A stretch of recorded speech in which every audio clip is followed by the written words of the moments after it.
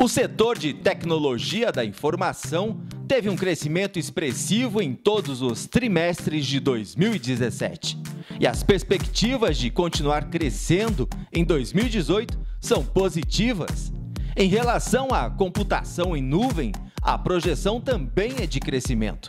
E de acordo com um relatório publicado pelo IDC, em 2018, haverá um crescimento de 40% nos investimentos para soluções em cloud na América Latina, onde o mercado brasileiro tem grande participação. Acho que eu sempre quis ser um empreendedor, né? Eu sempre acreditei na capacidade da gente realizar qualquer coisa. A verdade é essa, para mim nunca existiu o impossível.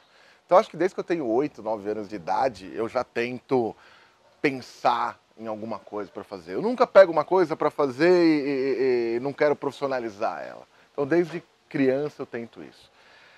Em 2002 eu fiz a primeira versão da Pasquale, não deu certo, ainda era muito novo, não tinha ainda essa capacidade. Mas isso nunca morreu dentro de mim, eu sempre quis ter uma empresa. Eu acho que eu nunca funcionei muito bem sendo somente um funcionário.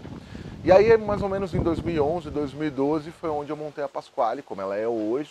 O empresário Leonardo sempre sonhou em ter o seu próprio negócio. E depois de empreender no setor de TI, ele escolheu este espaço próximo à natureza para ter uma parte da sua empresa. Hoje, ele já emprega 60 funcionários. Bom, nós fornecemos profissionais de TI, sejam desenvolvedores, aquele pessoal que cria aplicativo de celular. Nós fornecemos todo esse pessoal especializado com isso. Pessoal que trabalha com rede e tudo mais.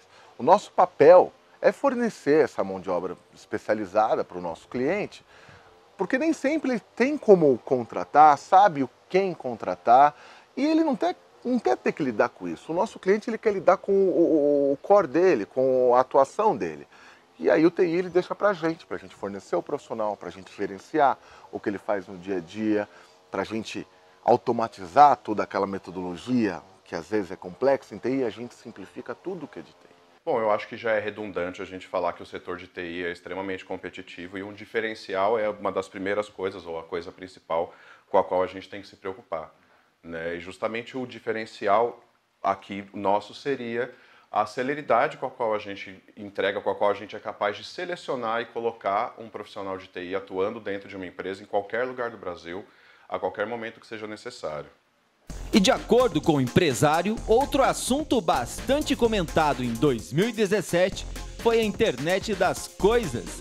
Estima-se que em 2018 esses dispositivos sejam testados e analisados para que até 2022 a maior parte deles já estejam automatizados. Bom, desde que iniciamos com a Pasquale em 2012, a gente já cresceu bastante, né? A verdade é que todos os anos a gente no mínimo dobrou. Houveram anos que na verdade a gente até triplicou. O ano de 2017, apesar de toda a turbulência que existe, a gente triplicou de tamanho. A expectativa para 2018, por exemplo, é da gente dobrar mais uma vez. Então as coisas estão indo muito bem.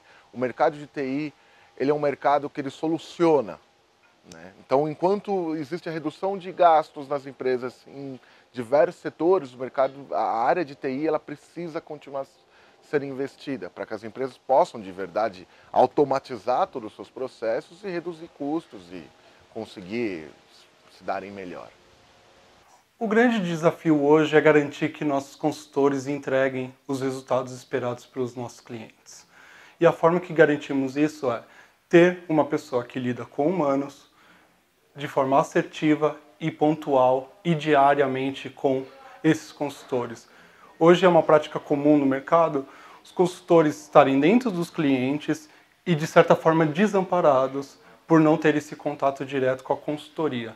Isso não acontece conosco, os nossos consultores estão amparados por mim e isso causa o respaldo necessário para o nosso cliente que vai ter o resultado entregue e o nosso consultor que não estará desamparado. Ainda segundo o empresário Leonardo, é preciso estar atualizado e preparado para seguir a transformação digital. Para mim, ser um empresário de sucesso é trabalhar, é inovar. Eu conheço por aí diversos exemplos muito bons que eu gosto, né? Vou falar os não tão populares que o pessoal conhece, Bill Gates, Steve Jobs. Eu gosto muito do Elon Musk, um profissional na área de tecnologia, que trabalha demais, o CEO da Amazon que trabalha demais. Então eu acredito que crescer na área de tecnologia é trabalhar muito, né? É gostar de inovar, de criar novas funcionalidades e automatizar tudo aquilo que a gente não precisa fazer e ter tempo para a gente fazer aquilo que a gente tem que fazer.